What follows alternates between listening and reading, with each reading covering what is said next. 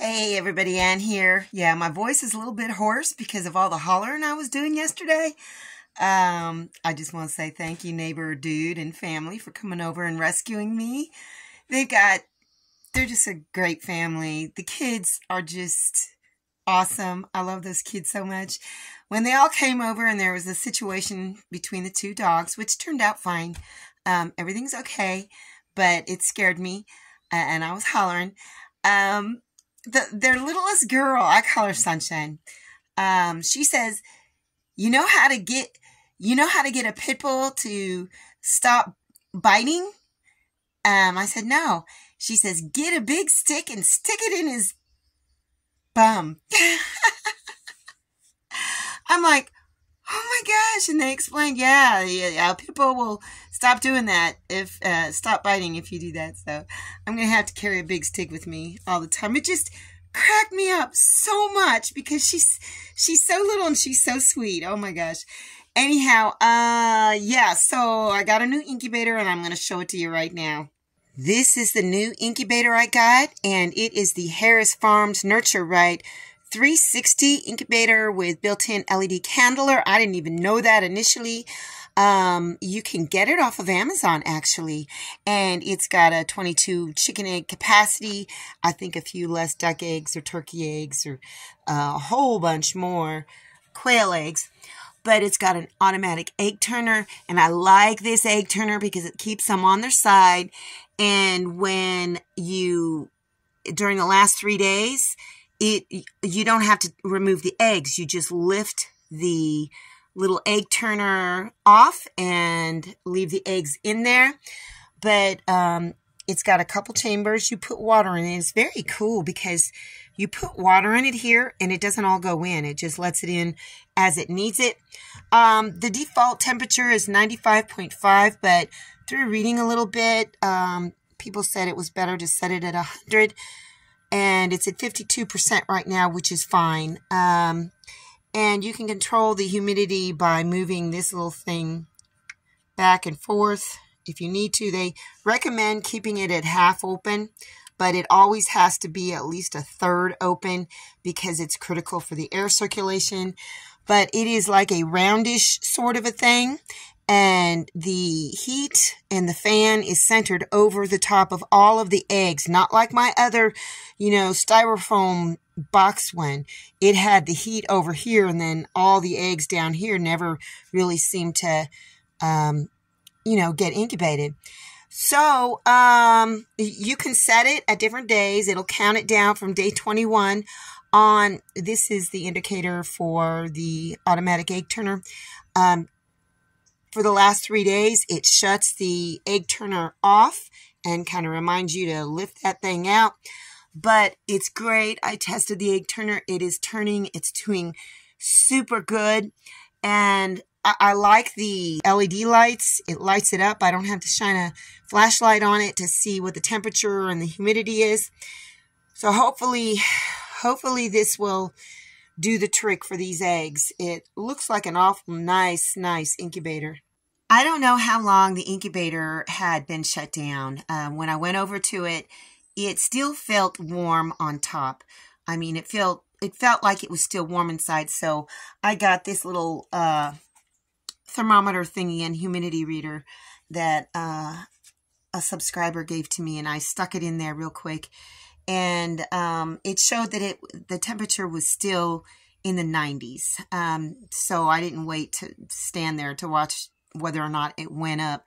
So I just covered the whole incubator in a big blanket, big fluffy blanket, and Papa and I got in the truck, and on the way I called to make sure that they had the incubator, at Tractor Supply, and they did. The lady brought it up to the counter, the cashier. So I went and bought it and, hurried back and quickly set it up, and it's been going great ever since. So, I don't know, when stuff like that happens, a power outage or whatever, it may add an extra day to the incubation period. It might not, because, well, if you think about it, broody hen, she gets off the nest for, 30 minutes, maybe an hour a day, and the eggs do just fine. So But I've had 2 power outages, and sometimes what can happen is maybe while the chicks are forming, if the power goes out and the incubation stops, maybe a limb won't get formed right. And maybe, you know, somebody might end up not making it that would have. But I'm hopeful. I'm hopeful that it's all going to be okay. So today I'm going to totally take it easy. I'm going to go have a look at my garden. I'm going to water things again. I have to water almost every day because there's been no rain and the heat's been up pretty high. This tomato bed is doing just fine. Look at that zucchini. It's really growing. And I've got 3 plants, so I'm just going to leave them all in there. This little tomato is still growing. I'd like the leaves to look a little greener, but I'm sure that'll happen in time. My hot pepper garden is doing great. And look at that butternut squash. Yeah, I got 3 plants. Looks like another one's coming up over there. Yeah, I'm going to leave them all in there.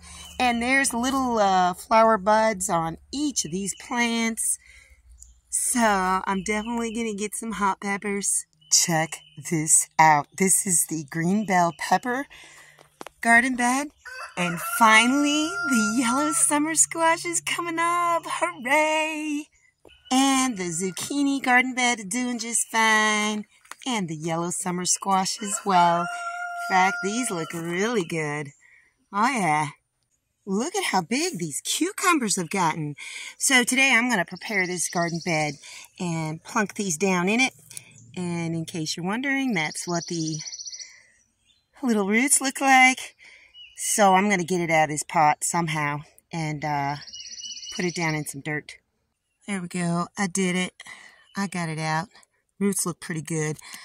I ended up just kind of breaking this in half. I've got plenty of these, so now it's time to dig a little hole and get it down in there. Give it a good watering. I think I'm just going to use this nutrient solution to give it a good watering. I don't need to put all of it down in there, but quite a bit. I can use the rest of it somewhere else. Nothing coming up in the green beans yet, but that's okay. I just planted them a few days. What? Wait a second. Hold on, hold on. What's that? It's an actual green bean seed. I don't know, maybe something's trying to sprout, but let's keep this covered up. I gave it a good watering. Well, look who got off her nest to come get a drink of water and a bite to eat. First thing she's going to do is go over to that dust bath. Yep. She loves that dust bath so much. Dovey Mama got back on the nest, and I love it when she first gets back on the nest because she gets up very gingerly, gets on top of the eggs. She lowers her body, flattens herself out, and she does like a little shimmy to get the eggs into position. It is just so adorable. I'm going to try and catch it on film sometime. Anyhow, you know what? That's all I got for you guys today. See you in the next video. Thanks for watching, everybody. I hope you enjoyed the video. Make sure you like, subscribe, hit the bell, and y'all have a good one.